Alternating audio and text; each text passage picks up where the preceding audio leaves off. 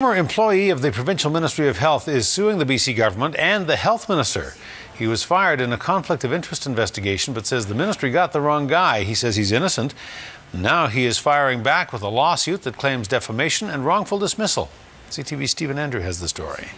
After 28 years working for the provincial government, this man is pounding the pavement looking for a job. It's been 2 months since the Ministry of Health fired Ron Mattson. The former project manager was working on an Alzheimer's drug evaluation project when he was escorted to the sidewalk and told never to return. Mattson is now suing the government and Health Minister Margaret MacDiarmid for wrongful dismissal and defamation. And it really makes me quite angry and frustrated that after all those years working for the government, that I could be dismissed by the way I was and without really the understanding of why I had been dismissed. In a termination letter, Deputy Health Minister Graham Whitmarsh laid out his reasons.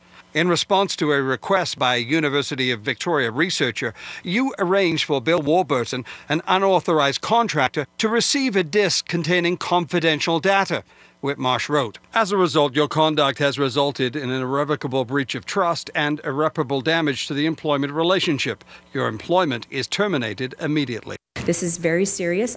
Hours later, the Health Minister tells reporters the government has asked the RCMP to investigate allegations of inappropriate conduct and conflict of interest. But Mattson insists he's innocent. When it comes to the allegations he shared unauthorized data, he says he never had the authority to do that, and it had to be signed off by his superiors. We had permission, and everyone was fully aware of what we were doing. Mattson's lawyer says his client has been treated terribly. He is taking the extraordinary step of suing the minister personally because she made statements that he claims will limit Ron Mattson's ability to obtain future employment and could jeopardize his political career. Mattson is also a View Royal Councillor. He's been dismissed for what we believe is a trumped-up explanation. As for Ron Mattson, he is looking for justice sooner rather than later. Minister, you've made a mistake, and I would like you to do the proper and just thing and correct the situation that you've created. The government says it will not comment on the case, but says it will defend any action related to its investigation and decisions.